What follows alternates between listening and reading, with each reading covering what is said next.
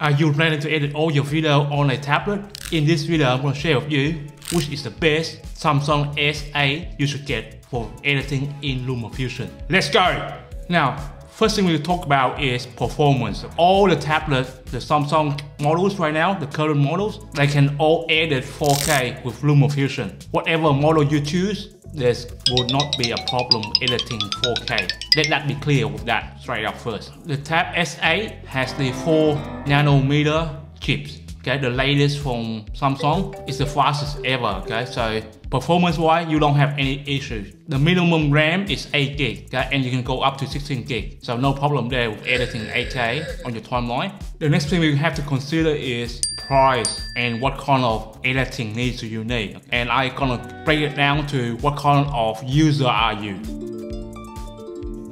First up, okay, the casual video editor. Basically, this kind of people are just doing a short video now and then, like they have your Instagram reel, TikTok, now and then YouTube videos, okay, family events, something like that, okay? Nothing serious, okay? Just want to have something pro to semi-pro editing software that can do editing. Lumafusion is perfect for that. But which tablet do you need?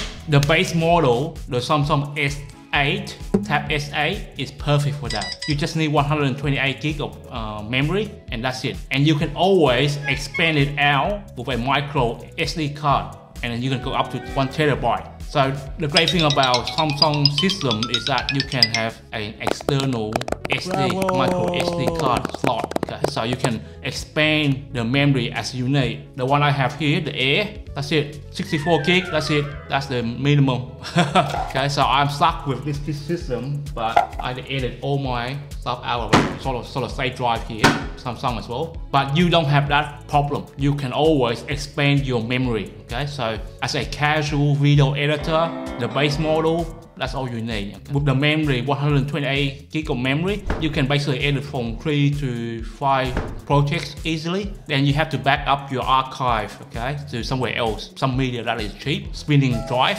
So if you're gonna do that, you can as well, okay? Or you can upload to the cloud, back up your stuff on the cloud. The next group of people are more like enthusiastic video editor, YouTuber, and they are just beginner YouTuber. Okay, they need a semi-pro editing app.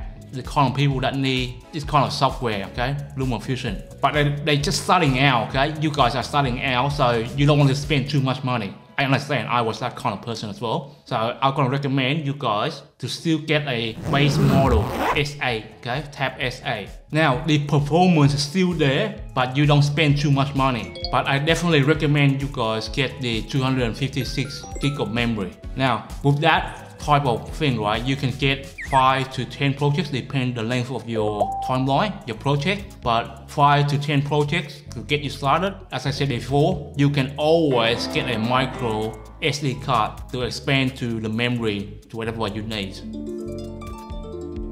But consider 1TB of micro SD memory and an external archive as well, because you need to back up your project, back up your media. So that's why I recommend get a base model first, learn Lumafusion, then you can start to expand out, okay, further out, okay. But get the base model first and slowly build up the extra gear that you have to become an editor, basically.